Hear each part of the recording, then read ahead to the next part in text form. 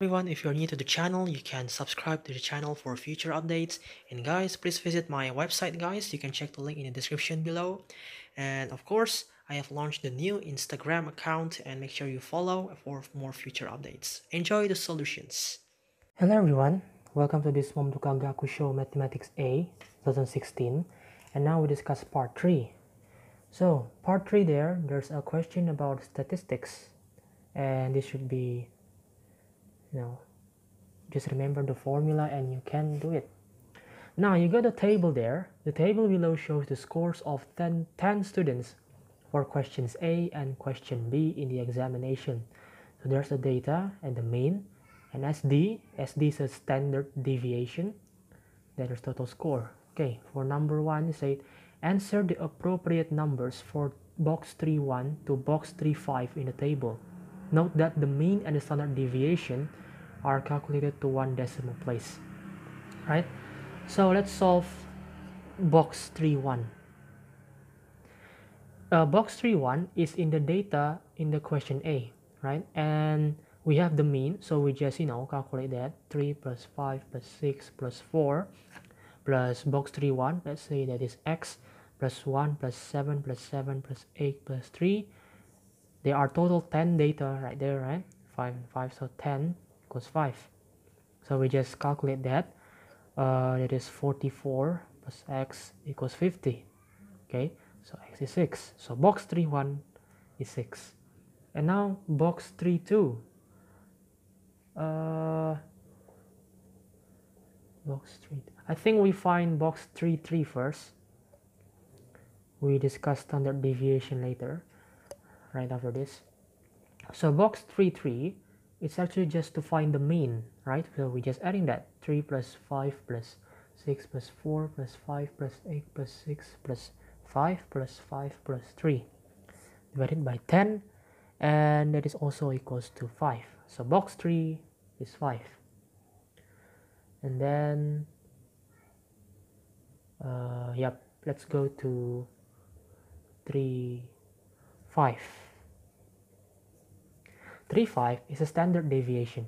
Now, remember that the formula of the standard deviation is the root of the sigma, the total summation of xi minus the average of the data squared over n.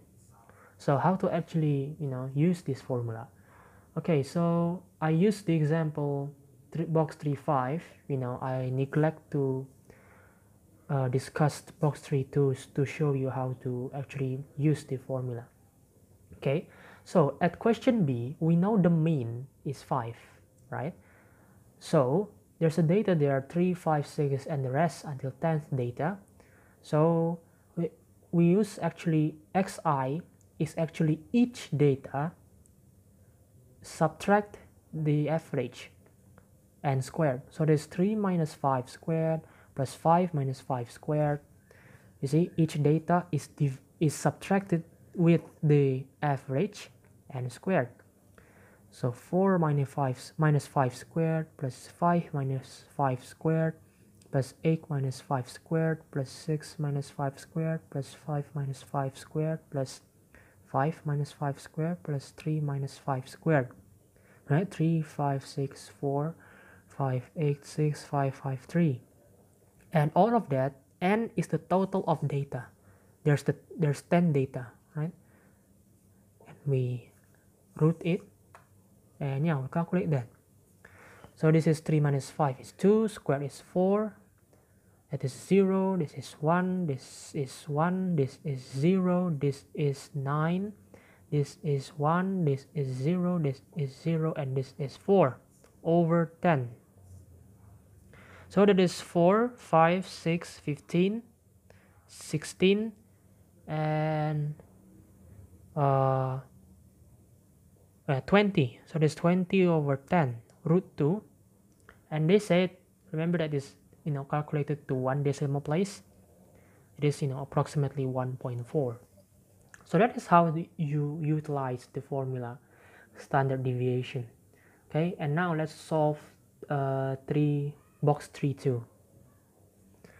Now it is given the value of the standard deviation. Now we have to find the data there inside the total data, right? So we don't know the mean of this.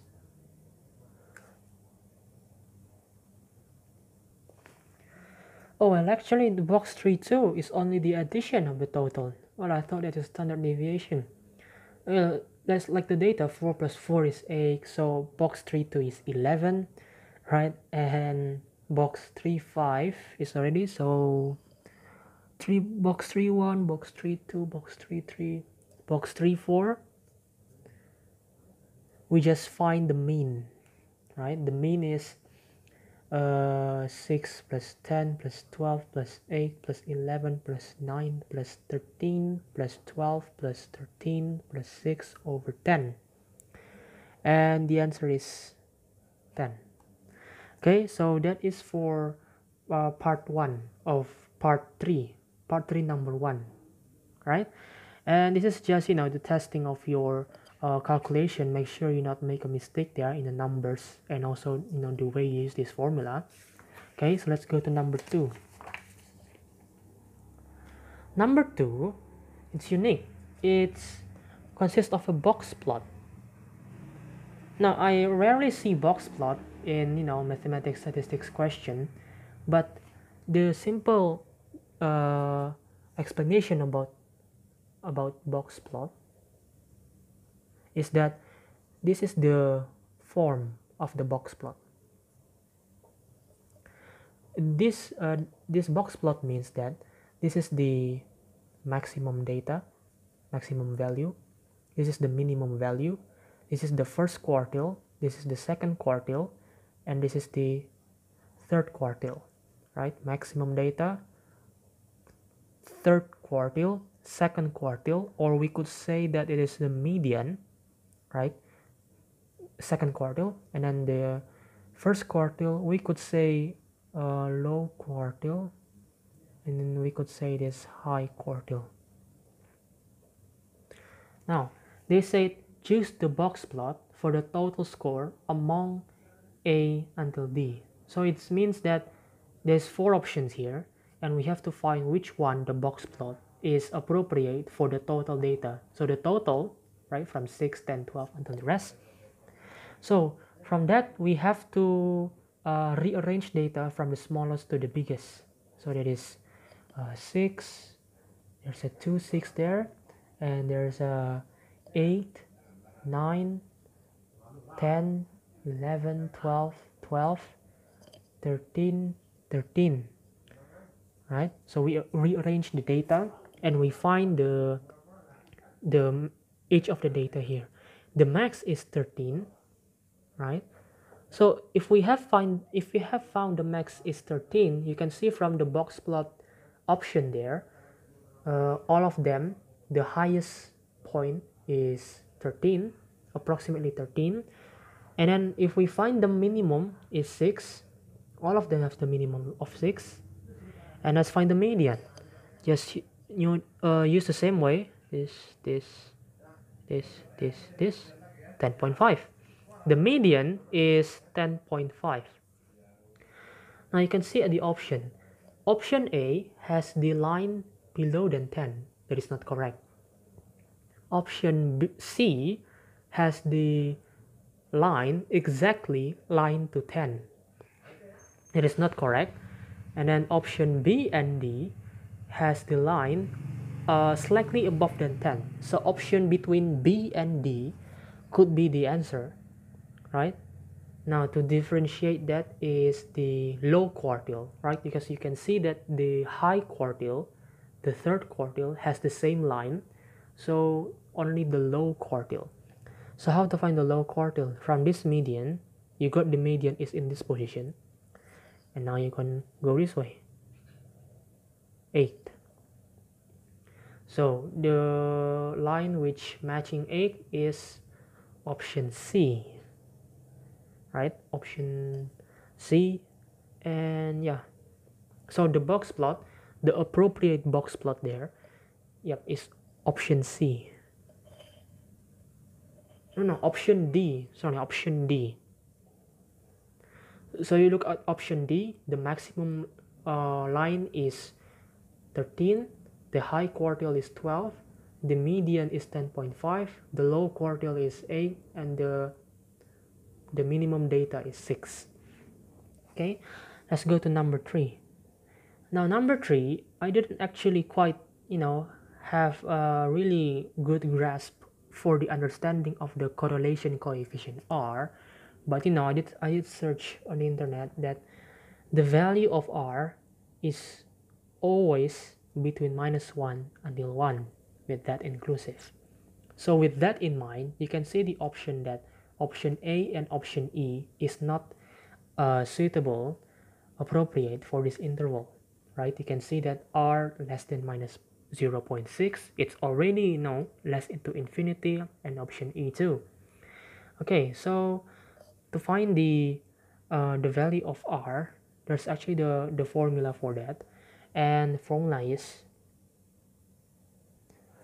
quite long for the formula. It is n sigma xy minus sigma x times sigma y over the root of n sigma x squared minus this sigma x squared times n sigma y squared minus sigma y squared. Okay, so you might wonder how the heck to use this formula. Actually, for the data, let's just assume the x is the A, right? Data set A, and y is the data set B. So let's try to rearrange that. That is 3 5 6 4 6 1 7 7 8 3, and B is 3 5 6 4 5 8 6 5 5 3. And now we calculate AB. We multiply that. 9, 25, 36, 16, 38, 42, 35, 40, and 9. Then we calculate A squared because it needed something squared. Okay, so we square this. 9, 25, 36, 16, 36, 1, 49, 49, 64, 9. In B squared, 9, 25, 36, 16, 25, 64, 36, 25, 25, and 9. Then we calculate the sum because in the sigma of this is 50, right? This is 50, this is 250, this is 294, this is 282.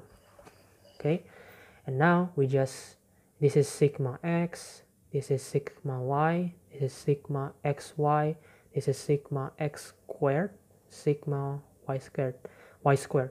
Remember that sigma x squared is different between with sigma x squared, so it's different. Just it's just different with the formula of this. And then the n is the total data, which is 10. Okay, so n is 10, sigma xy is 250, sigma x is 50, sigma y is 50, so 50 times 50 over the root of 10 times sigma x squared, that is 200, sigma x squared 294 times 294 minus we squared this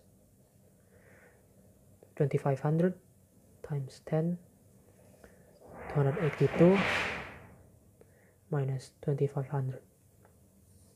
And now you can see that this is 2500, this is 2500, so the result is 0. So R is 0. So actually, I didn't actually quite know how to make the interval, but if I look at the option there, the only suitable interval is C, because between -0.2 and 0.2, right? 0 is in that interval. If you see option B, all is negative. If you see option D, it's all above 0.2 and less than 0.6, right? So the answer is C. And if you actually look at the answer key 2, it says also C. Okay, yep, that is the series for Mathematics A 2016. Stay tuned for another video solution. Thank you for watching.